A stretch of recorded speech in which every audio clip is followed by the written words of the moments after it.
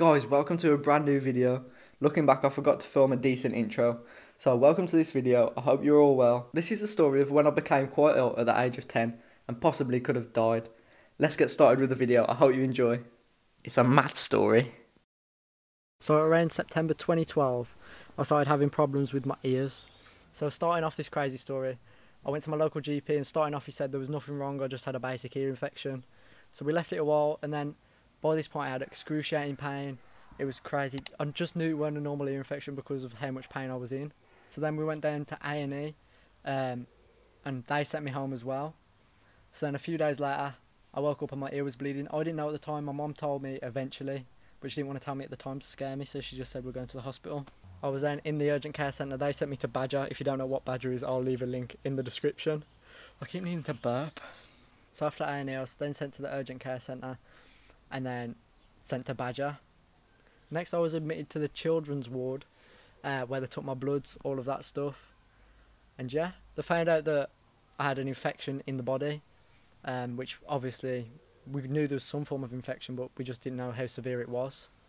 So after having my bloods taken, I was given a cannula and a drip. Then the next day I was sent down in a wheelchair to have a CT scan and my ear hoovered. That was mad. As a kid I was so scared of the CT scan. I was like, what's it like? Can I get stuck and all that stuff? Obviously, like, as a kid, you're really nervous about that kind of stuff. But yeah, they told me that everything was going to be fine. I was still really scared though, as I was a kid. So guys, when the results came back for the CT, it was found that I had mastoiditis. So guys, if you didn't know what mastoiditis is a serious infection that should be diagnosed and treated with antibiotics quickly. Obviously I had this for a while, so my case was quite severe, being turned away, etc. So then guys, obviously the doctors, knowing that I've had this for a while, when the CT scans come back, I was then being prepared for theatre. So if I did have to go through with theatre, they would have to drain the middle of the ear or remove the mastoid bone itself. So guys, mastoiditis is a serious bacterial infection that affects the mastoid bone behind the ear. It's more common in children. So guys, it was giving me a number of antibiotics to try and lower the infection level, so then I didn't have to go into theatre and they'd be able to control the infection. I'm pretty sure I weren't awake at the time, but while there was putting the last antibiotic into my vein, they told my dad if this one doesn't work, we'll definitely have to take him to theatre. Being for real. Bro. So guys, a few years later I had more bloods to see if the bacterial infection had gone down within my body. And luckily it did, or else I would have been going straight into theatre after that to prevent a number of things happening. So guys, there are a number of things that could have possibly happened to me, which is kind of a miracle how it didn't, to be honest, in my eyes. After I had this infection for so long. Shut up, birds! Jesus! If the mastoid bone is severely infected and is not removed, it can cause hearing loss and life-threatening health complications, such as a blood clot, meningitis, or a brain abscess, which obviously a number of these things could lead to death, which is crazy. So guys, after this I did have to stay in the hospital for a number of weeks, but it was definitely worth it. I was also assigned my own room so they could keep a close eye on me. So yeah, guys, due to all the antibiotics that was being pumped through me, that vein eventually collapsed. But obviously, if this weren't done, I would have been sent into theatre. So here's a photo of my arm where the vein collapsed. It did swell up quite a bit, and this hurt real bad. I'm not gonna lie, I did feel it, but not as bad as my ear was making me feel. Then after a day or two, after a lot of sleeping, a lot of resting, I was given this little robot. It was a telly, it had a Wii inside it. It was great, although I didn't look very happy.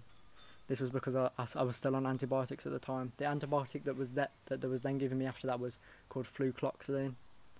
So yeah, here's me playing tennis on the Wii. I'll put that image up now. Kind of like trying to enjoy myself, but I really wasn't. To be honest, it wasn't helping me much at all. A few days later, a magician came in, which really it made me smile for the first time in a while, and it's amazing how someone like that can make such an impact on someone being in hospital and being ill. He's a great guy. Here's an image of me smiling for once while he's showing us his magic tricks. After that, I was then a very happy boy. Went back to my room with my balloons that he made for me, which was great. As you can see in this photo, I don't look well at all, my eyes are sunk in. I was wearing that hat more than protection for anything, to make sure nothing got into my ear. You can see my groovy jammers in these photos. They're great, aren't they? I also did have a visitor in, as you can see I'm a lot happier here. Time you look a lot younger on this photo. So guys, eventually I was discharged from the hospital. Unfortunately we can't find the discharge papers, but my mum definitely has got them somewhere. So maybe we'll have to dig them out another day.